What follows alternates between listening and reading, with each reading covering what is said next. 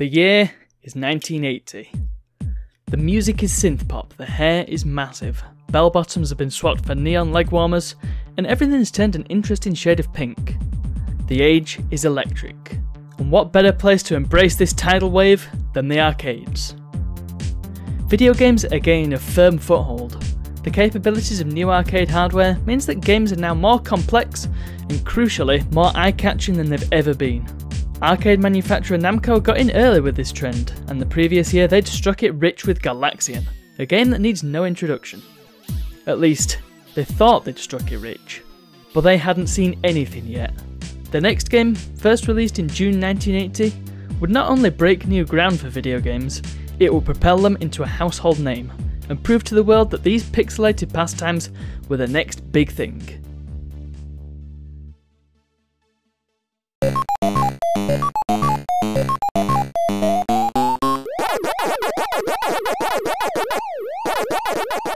This is Pac-Man, but you didn't need me to tell you that. He's one of the most recognisable faces in video gaming. The goal of Pac-Man is as straightforward as it gets: navigate the maze and eat all the dots. Of course, it's not as easy as it sounds. The maze also contains 4 ghosts, whose only goal is to see Pac-Man's untimely demise. Their motivations aren't exactly clear, so draw what conclusions you will. Occasionally a piece of fruit will appear in the centre of the maze. It can be pretty risky going for it, but it'll also net you a whole boatload of points, the currency recognised by arcade aficionados everywhere. Repeat until you eventually run out of lives.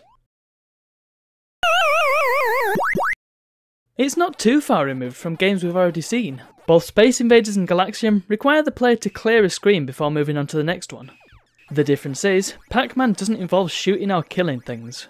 In the 4 corners of each maze are special dots, known as power pellets, or power dots, or power capsules, or even energizers, depending on where you look, which make the ghosts vulnerable to Pac-Man's mighty maw for a short period. But eating one still doesn't kill them. All this does is buy the player time. To take some wisdom from Super Mario 64, ghosts don't die. Completing a maze will move you on to the next one. It's the exact same layout for the entire game, but that doesn't mean there aren't new things to see. Every few levels you'll be shown a short cartoon show, complete with musical refrain. That's what the flyer says. The term cutscene hadn't been invented yet. Pac-Man wasn't the first game with cutscenes, but it was certainly a major success on that front. And yes, let's talk about that music. Namco were keen on filling the games with audio, as evidenced by Galaxian, and they took it one step further with Pac-Man. The music may only be short, but it's certainly memorable, and having 2 different songs in a game was a pretty novel concept at the time. In fact, the same goes for the game's soundscape in general. No other game has quite the same sound as Pac-Man.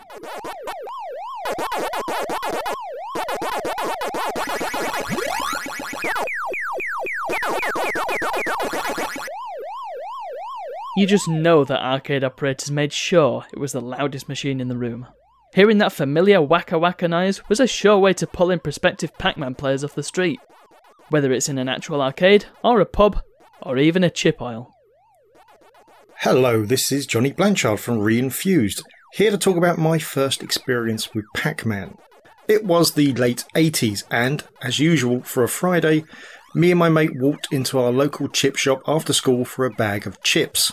Whilst waiting in the queue, we looked to the corner where a bulky fruit machine usually stood with its 18s only sign, and instead we spied a curious machine. This machine was Pac-Man, a beat in a rather generic cabinet. The store owner had decided to swap out the unreliable and rage-inducing fruit machine for what was already an arcade classic.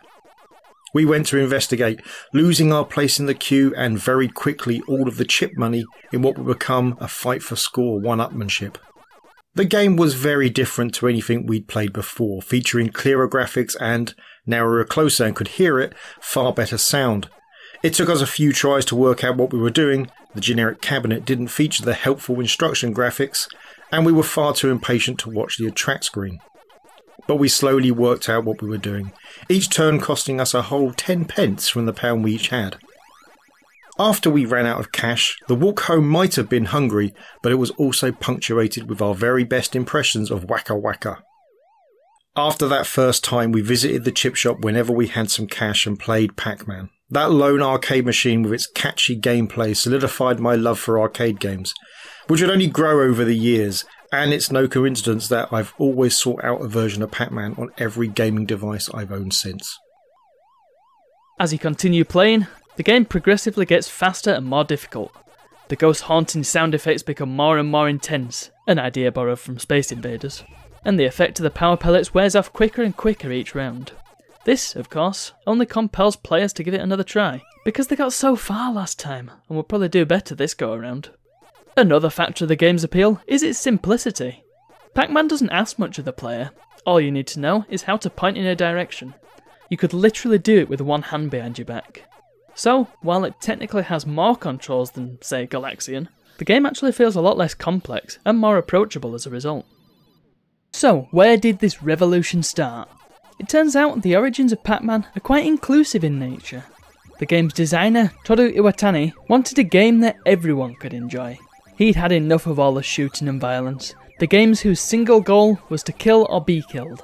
He saw that there was potential for a non-violent, light-hearted experience that was still engaging and fun to play. Part of his reasoning was that arcades were pretty male-dominated at the time, and he wanted to make, quote, a comical game that women could enjoy. In fact, Iwatani's original ambition was to make pinball games. It was only after he'd been hired by Namco that he realised his employer wasn't actually a pinball manufacturer. That wasn't about to stop him though.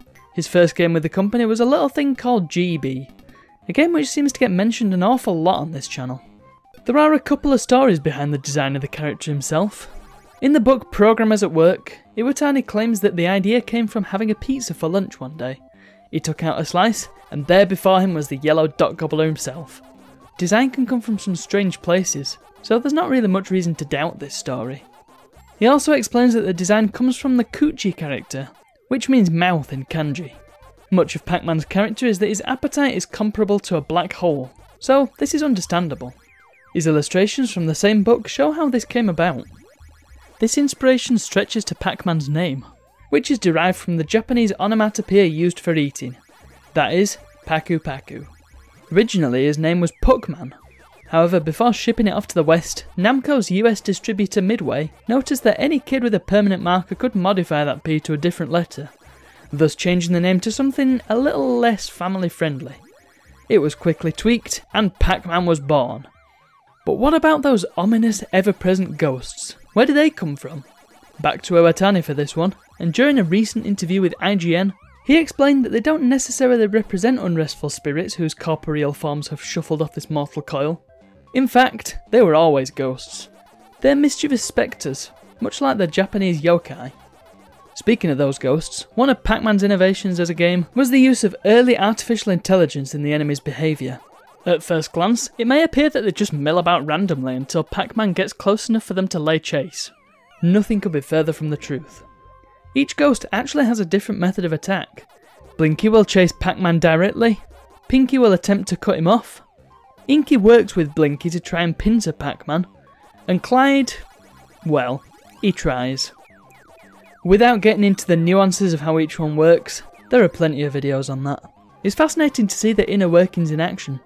Some versions of the game allow you to see their calculated paths, where they're aiming for, and how they intend to get there. Learning the AI patterns and quirks of their behaviour, i.e. the fact that they never turn back on themselves except in specific situations, is just one way of improving your Pac-Man game. The cultural impact of Pac-Man was so great that if your arcade didn't have Pac-Man, you were basically dead.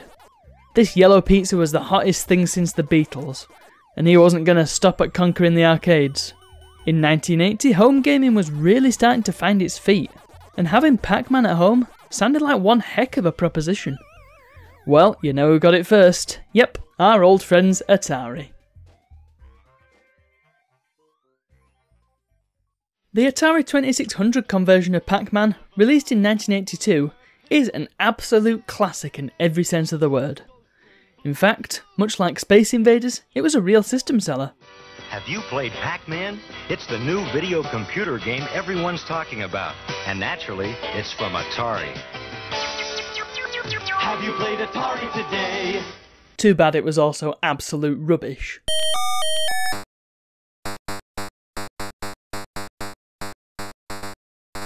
Sure, it gets the idea across, and could very well have been a reasonable Pac-Man game at a time when that was your only option. But it lacks the cohesive maze design of the arcade original, which is vitally important to the balance of the game. What we have instead is a series of repeating walls which don't flow together well at all. Also, notice the flickering ghosts. This was done to simulate invisibility, and through a dodgy RF lead it might have looked somewhat convincing. But anything even slightly higher quality than that, and you can clearly see that only one ghost is visible in each frame. Considering all that, plus the slow speed of the game, the sluggish controls, and the lack in animation, and there's really not a whole lot here to recommend. I know it's the 2600, but when you look at other games on the system, including one we'll come back to later, that's no excuse. My experience with Pac-Man is quite weird, really. I mean, I never grew up with the arcade machine. In fact, I don't actually recall even seeing it in arcades for years later when they start reproducing them. My first experience with the game was actually the Atari VCS version, you know, the 2600 one. My aunt and uncle, you know, and cousins, they had an Atari VCS in their back room, and I used to go over there like a couple of times a year, and they always had that game on there. We never had it ourselves for some reason, or we rented it or something. But yeah, I used to play it on that, and all these years later of everybody moaning, you know, how terrible the game was and stuff like that, it wasn't bad for me. I quite enjoyed it, because that was Pac-Man to me. Though the arcade version was completely different. I don't think I actually played a proper arcade version of Pac-Man until Namco Museum came out on the PS1, which is quite weird. But yes, no, so all my memories are playing the Atari VCS version. And like I said, if you've got no frame of reference of something being better than the original, that one was perfectly good, and I was happy playing it. So that is mostly my experience with Pac-Man. Obviously I played sort of the knockoffs and stuff like that, like somebody make a public domain version for the Amiga and stuff like that. Fast Food on the Amstrad with Dizzy, remember playing that. So I always played derivatives of Pac-Man until I finally played the original version years later. So that is my experience with Pac-Man.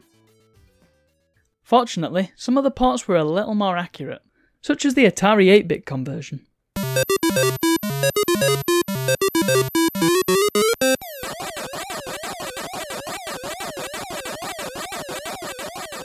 It's a nice little Pac-Man game, with a proper maze and all ghosts present and accounted for. Or stand-ins at least, judging by the colours.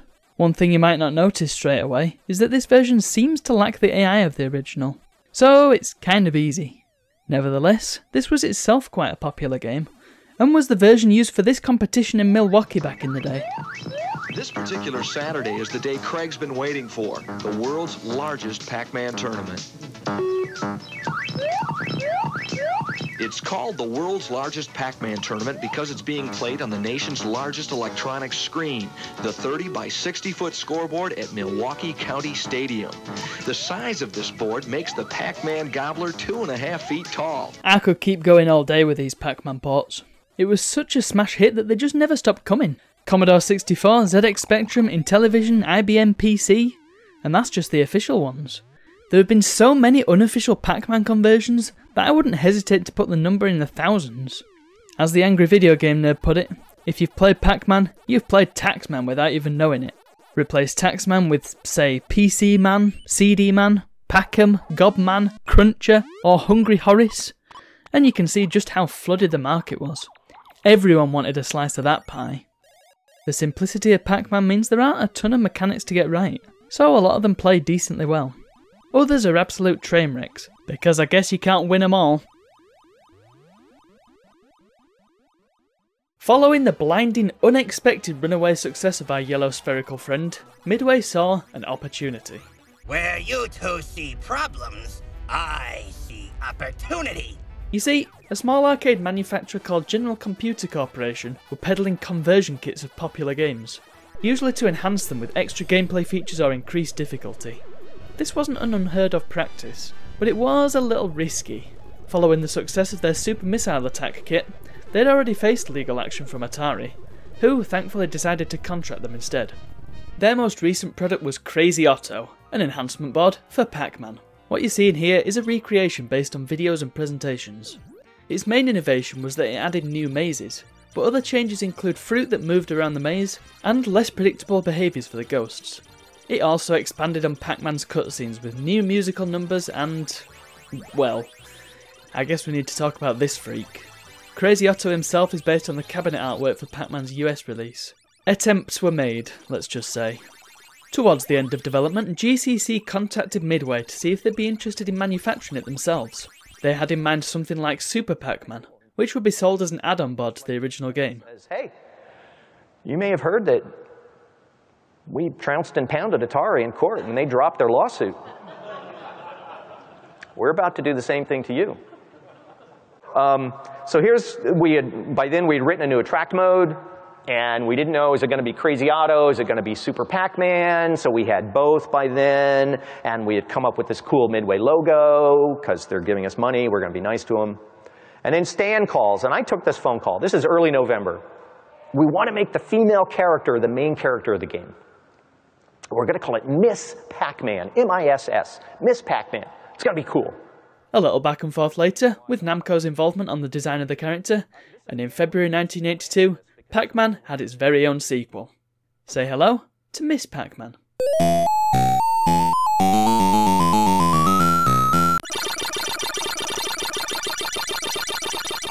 Miss Pac-Man really does feel like an improvement over the previous game. For starters, there are 4 different mazes to be found this time, which already shakes things up a bit. Not only that, but as I mentioned earlier, the ghost AI has been improved a little bit. Let me explain. In the original, each ghost has a preferred corner that they'll occasionally go to as part of their routine. Miss Pac-Man has that as well, but the preference is randomised each time. Tweaks were made to the behaviours in general on top of this, to make the game overall less predictable than its predecessor.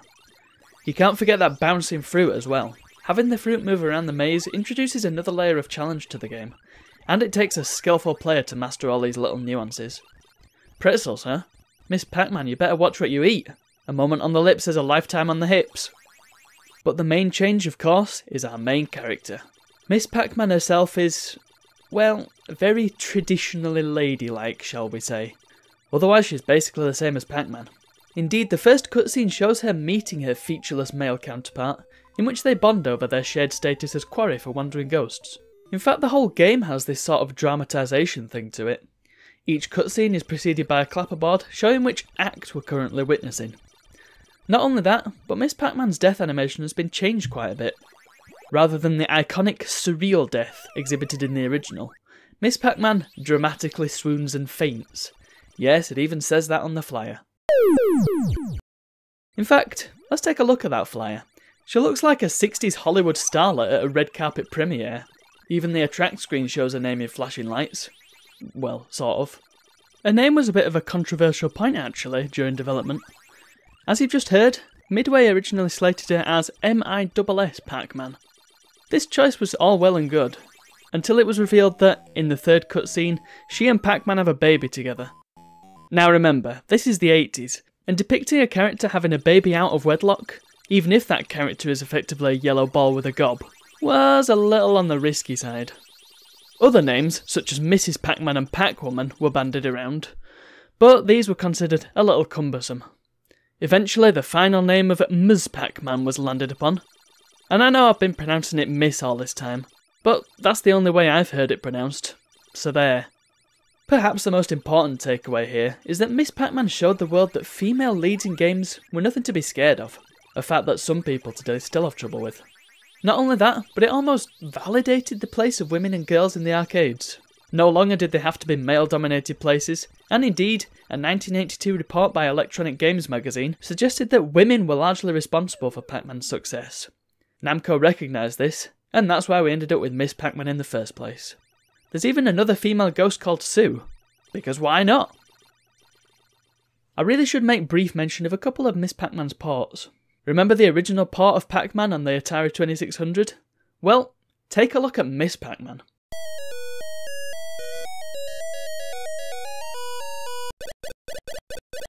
It's a massive improvement in every possible way, and makes me wonder why the first game couldn't have been this good. You have all the elements of the arcade version, the bouncing fruit, the new mazes, an alt lot. And the ghosts don't flicker, unless you're really close to them. It's a very nice version. I suppose it's only telling that the developer of this game was, indeed, General Computer Corporation itself. There were a few other parts of this game, including a version for the Super Famicom. Pretty nuts that it was still getting ported over 14 years after its release. This version is based on an unlicensed NES port by Tengen, and includes a few new features. To start with, there's this pack booster, which makes Miss Pac-Man move super fast, meaning you can whip through mazes in no time.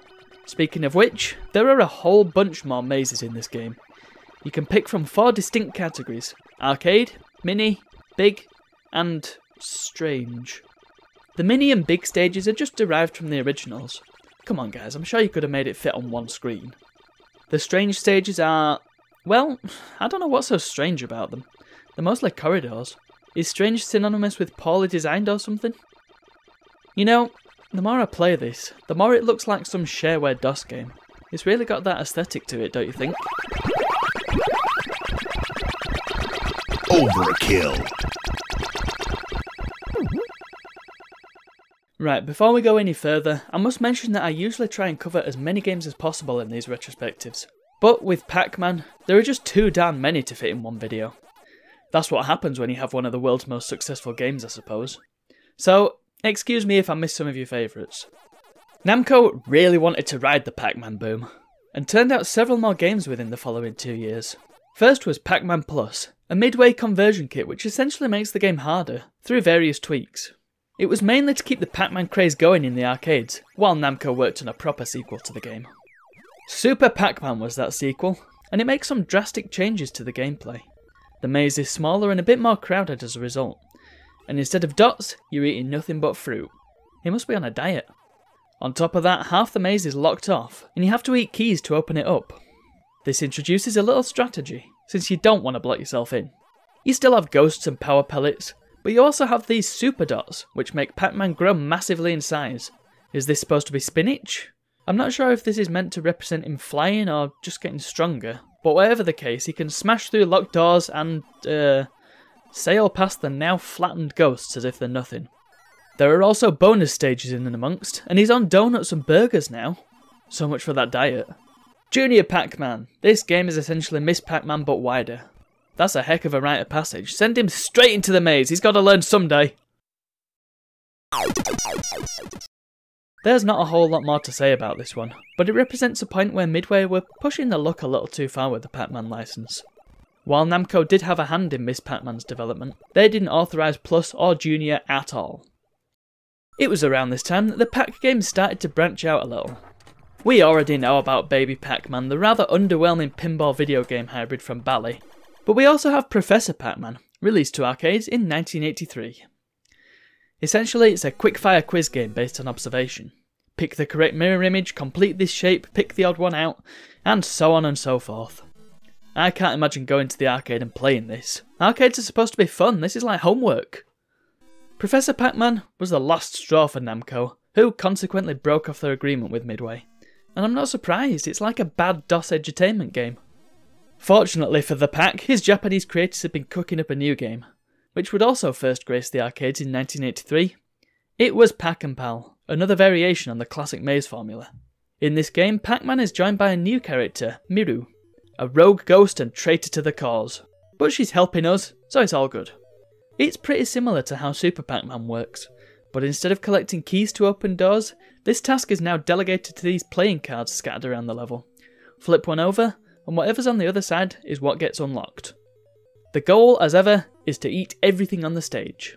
We've now dispensed with dots of all kinds. Instead of power pellets, the power-ups are now characters from Namco's other games. For example, on the first stage you can eat a Galaxian, which allows Pac-Man to fire a tractor beam from Gallagher. Unfortunately, this doesn't convert other ghosts and give you double firepower. It just stuns them for a few seconds. Similarly, the Rally X car allows you to breathe exhaust fumes, which stun the ghost for a few seconds. I don't know, I feel like they were running out of ideas at this point. Anyway, Miru's job is to run around and help collect fruit, which she brings back to the centre of the maze. This may seem useful, but any items she collects aren't worth any points, so it's best to eat as much fruit as possible.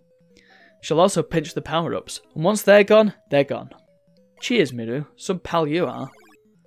For some reason, when the game came to North America, Miru was replaced with a round dog called Chomp Chomp.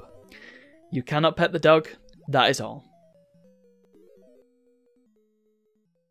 Namco's new poster boy was going from strength to strength. He'd conquered the arcades, he had merchandise and records about him, and he was about to go where no other video game character had gone before.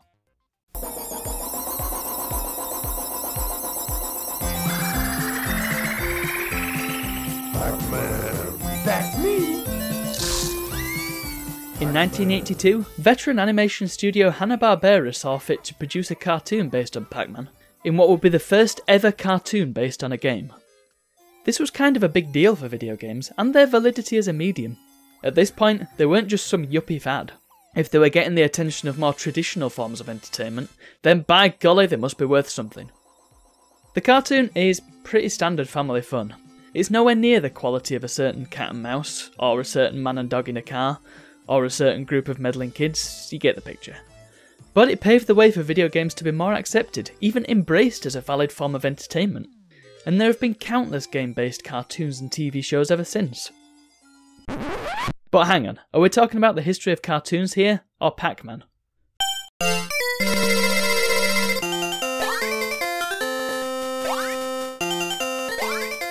Following the cartoon's original tenure, 1984's Pac-Land may look a bit of a relic, but it too broke new ground. Because, unbelievably, side-scrolling platformers were a novel thing in 1984.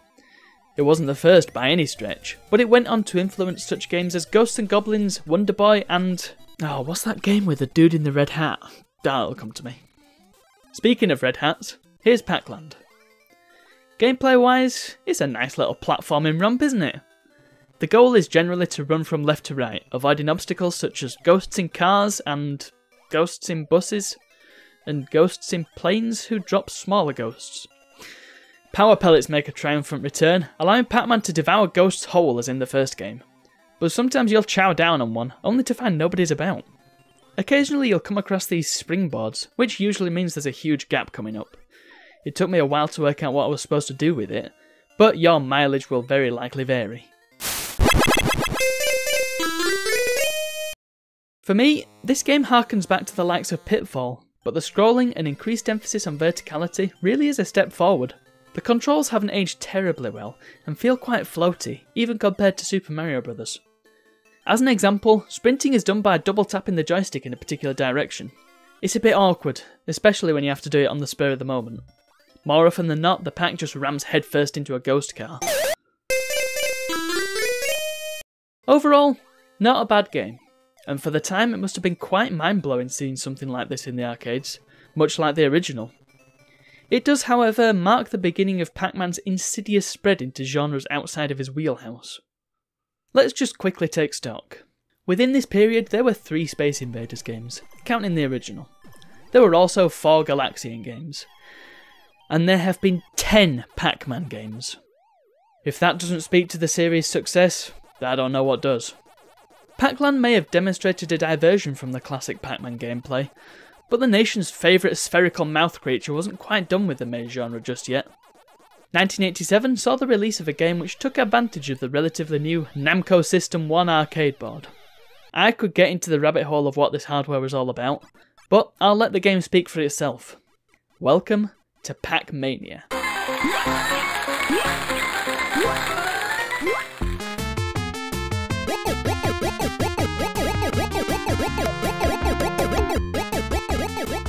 It's an isometric game of Pac-Man.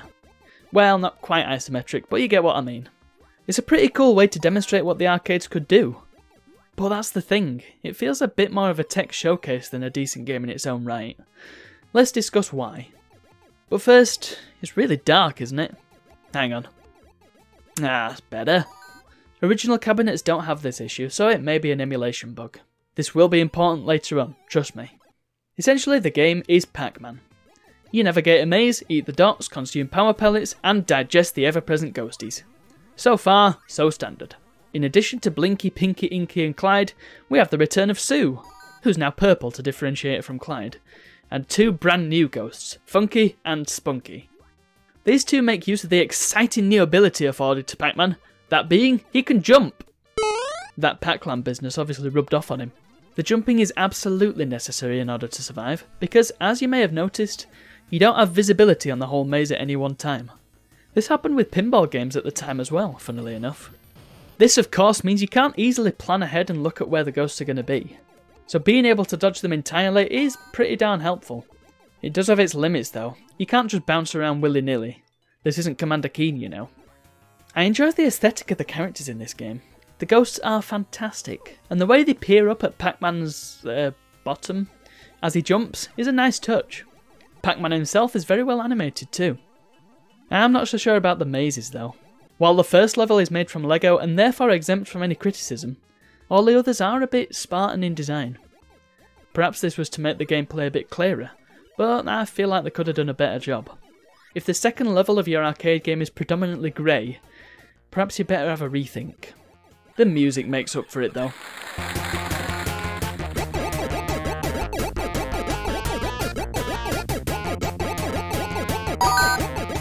Pac-Mania is a cool little reimagining of the original. Possibly they could have done a bit more with the format and made a lot more changes, but I don't think they really needed to. It works, it's fun, the additions make it feel fresh, and there's plenty here to enjoy. It is the 90s, and there is time for Pac-Man. He is a changed Pac-Man. From his humble beginnings, he's had a taste of success, and he wants more. And so the 90s saw his games take a sharp diversion from the maze games his fans were used to. He branched out, and what he brought back was variable in quality, shall we say. The first one is Pac-Attack, a puzzle game released in 1993 for the SNES and the Mega Drive. This is what happens when Pac-Man sees Tetris and thinks he needs a piece of that action. And to be fair, it's an enjoyable variation on that theme. As in Tetris, forming lines with blocks will clear that line and earn you some points. But you may notice you're also dropping infinite clones of Blinky, and occasionally a Pac-Man. The trick here is to line up the ghosts in such a way that Pac-Man can chew through them without leaving any behind. It's a great way of keeping you on your toes, and makes for an exciting and energetic bit of gaming. One that I wasn't very good at, but still. The following year, Namco graced Japanese home consoles with the strangely named Hello Pac-Man. When this was shipped out west, it got a new title. Pac-Man 2? So this is kind of a follow-up to Pac-Land, but instead of being a levels and ladders style platformer, it's... well, let's go from the top. I don't know where they got the idea that Pac-Man is cool. Is he cool? I don't think he's cool. I think he's a goof. In this game, you have to guide a hapless Pac-Man as he goes about his daily chores, because that's fun. His first mission, should he choose to accept it, is go and get some milk. I'm not making this up. Now you'd think that'd be a pretty straightforward task, right? Not for Pac-Man. He may be a heroic dot-gobbling ghost-dodging video game star, but his domestic abilities leave a lot to be desired. For example, immediately after leaving the house, he walks in totally the opposite direction to where you get milk in this town. Not that you, the player, would know that straight away. Your only method of control is a slingshot, which can be used to influence events in Pac-Man's two-dimensional reality. You can shoot apples off trees, you can shoot at dogs to anger them, you can shoot a rake out of a farmer's hand. Oh boy, you're gonna feel that in the morning. What? That kills you? Pac-Man, you wimp. In fact, there's an awful lot that kills you. Stung by bees, you die. Beaten up by a cat, you die. Crash into a door, you die. Trip over a rock, you die, you die, you die, you die. The dude is a total buffoon in this game. He doesn't seem to remember what he's out to do, and he absolutely won't go and get that milk autonomously. He only knows how to function when he's in a maze. So the milk can be acquired on the farm to the right of the house. But you don't just go and get some milk, no sir. The Pac has to milk the cow himself. What kind of operation are they running here? Of course he can't reach the bottle, and he's not smart enough to jump up and get it. You can shoot it, but it'll only smash and then he'll be like, well, that's that, now I can do now. What you're supposed to do is shoot the bird, who will swoop down, knock the bottle off, and then Pac-Man will pick it up and then he'll get to milking. Yeah, look, he's so proud of himself. And yet, as soon as he gets home, he walks straight past his own darn house. I actually quite enjoy the concept here. And you know, I feel like it'd be really well suited to an edutainment game. Pac-Man 2 ends up being a little frustrating though. It's fun to work out the puzzles and it can be a nice challenge. But sometimes you know how the puzzle's gonna go. You just don't know how to communicate that to our sentient spherical superhero. Pac-in-time is a platformer released for a whole heap of systems. You're currently looking at the DOS version.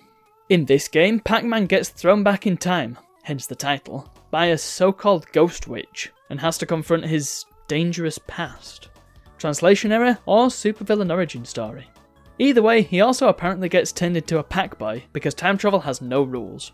This deep, exciting lore is bequeathed unto us, the player, by medium of extremely slow text crawls. A riveting experience. There's that word again, cool. What's cool? This? The game itself is a straightforward platformer. You can bounce around like a ball, which I suppose makes sense given the character we're playing as. Perhaps it's a holdover from Pac-Mania. Also, apparently he had the ability to chuck Hadokens around as a young Pac, and swing around like he's found himself a ninja rope. The control is super slippery and the graphics are a little muddy, but it's a decent enough game overall. But you may be looking at this and thinking it's familiar, especially you Amiga fans out there. Well, let me show you why. Yep, it's a reskin of an earlier game called Fury of the Furries, released on the Amiga. Apparently Namco wanted to use it to break into the European market.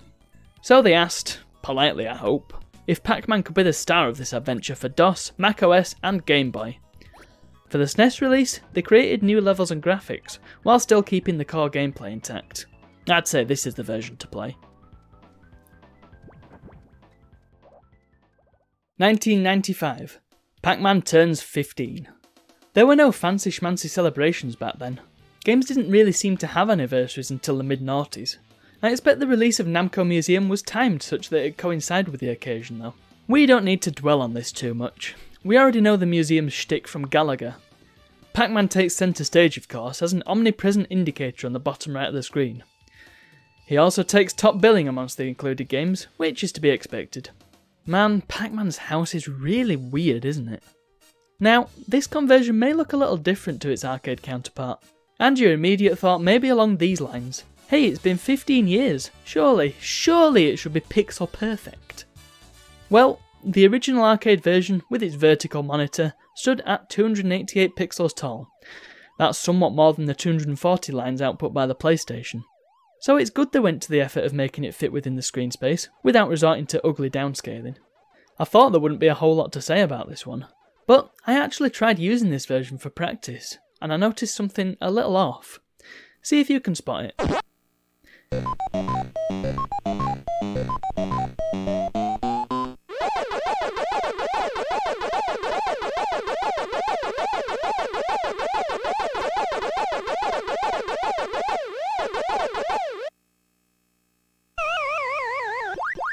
While the ghosts still move in a predictable manner, they don't act exactly as they do in the arcade, meaning the tried and true patterns for getting through each maze are worth nothing here. I found that a bit odd, but I expect they didn't have the hardcore audience in mind when putting this collection together. It still functions as a Pac-Man game after all, and the vast majority of players wouldn't notice the difference. The Namco Museum series was preceded by an arcade compilation called Namco Classic Collection. It included a selection of titles from Namco's history, as well as special arranged versions of said games. But what's this? Pac-Man isn't included? Nope, he didn't show up until the following year, and Volume 2 of the collection. I'm surprised, you'd have thought he'd get first dibs. Perhaps they just wanted a little more polish for this one, and needed a big hitter to include with the two other games that, let's face it, aren't exactly system sellers on their own.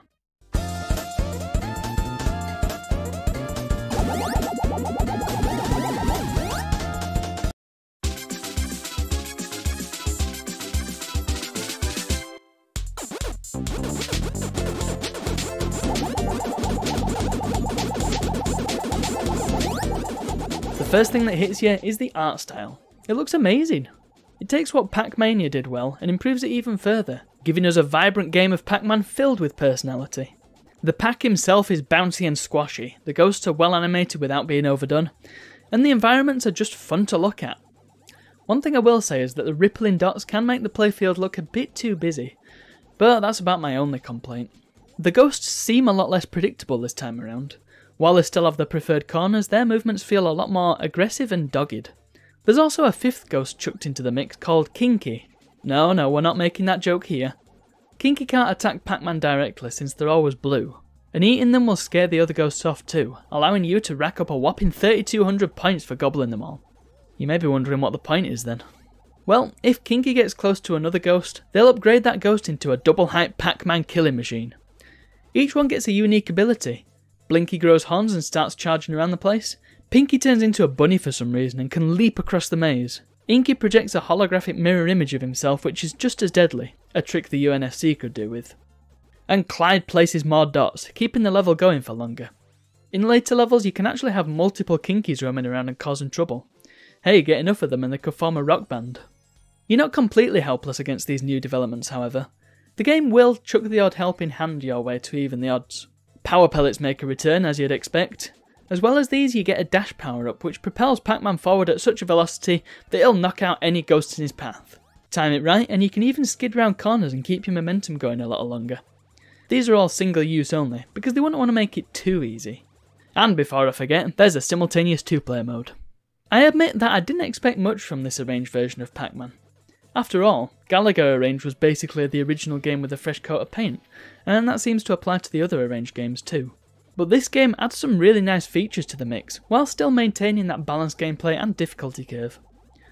I did find it a lot harder than the original game, but the rule of fun is law, and this one follows that rule to the letter. The arrival of the PlayStation, followed by the Nintendo 64, marked a dramatic change in the home gaming landscape. We'd seen 3D-ish visuals in the arcades going back to the early 80s, but having full 3D games on your own TV was a radical experience. Everything had to be 3D in the 90s. Naturally, this gave rise to the 3D platformer.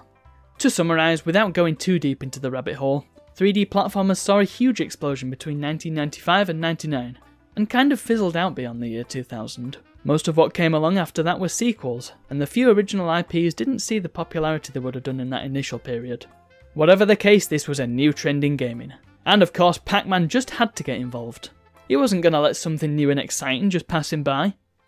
So, throwing their lot in with the 3D platforming craze, Namco chucked out their own take on the formula, Pac-Man World.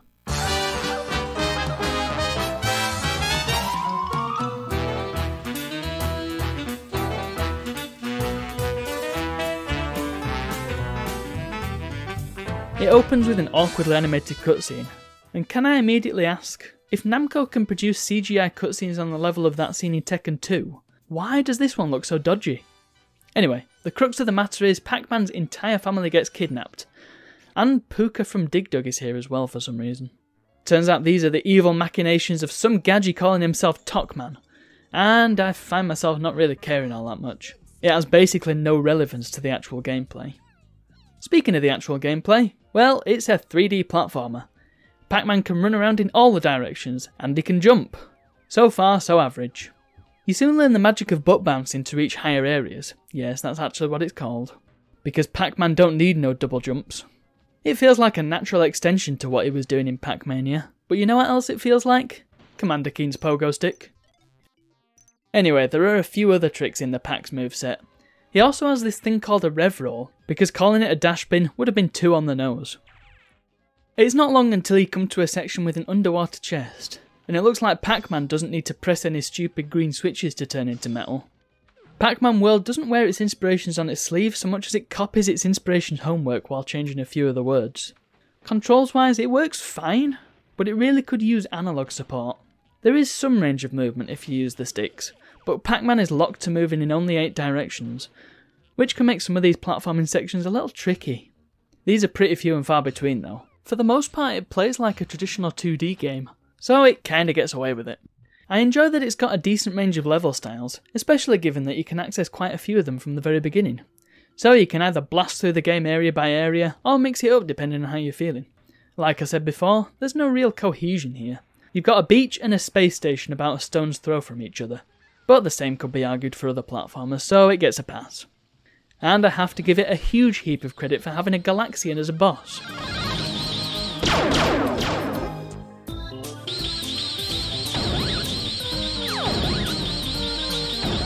Along the way, you can unlock these maze levels, which function much like a classic game of Pac-Man.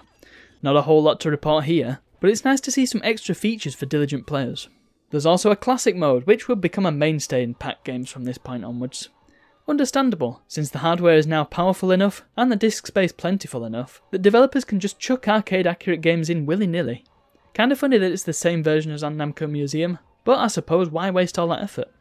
The problem I have with this game is that it's a little too basic. And you may be thinking, well, it's all well and good saying an old game is basic. And to that I respond that I would cut it some slack, if it was released in '96. Lots of developers were trying their hands at 3D platformers during that year, so I would have forgiven some of its misgivings, the dodgy animations, the dodgy frame rate, and the dodgy controls, for being a product of its time. But this game was released in 1999, the same year we got Spyro 2. And don't forget, we'd also had Crash Bandicoot Warped the previous year.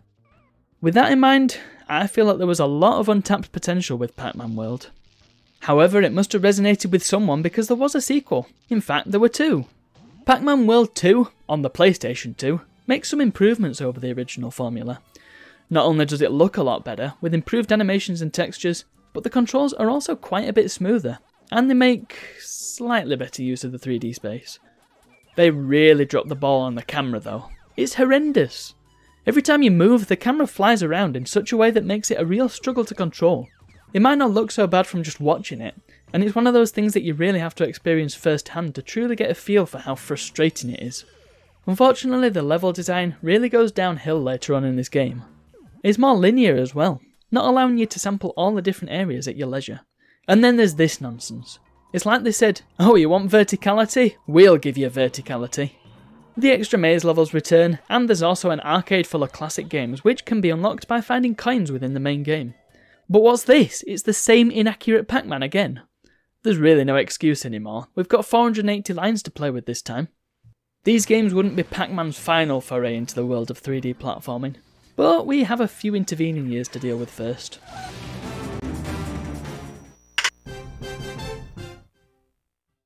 Up to this point, Pac-Man's career has been pretty darn varied, hasn't it? We've had maze games, edutainment games, platform games, puzzle games, adventure games. It seems like there's no genre that's been untouched by the Pac. And the sheer number of games we've seen in these 20 years has been staggering. For a video game character to explode in such a way was totally unheard of. By the time Pac-Man World was released, you couldn't move for Pac-Man merchandise. But of course, there are 20 more years to cover yet, and we just don't have time for that in this video. So, join me for part 2, where we'll take a trip beyond the year 2000, and see just how Pac-Man was treated by the 21st century. See you for the next one.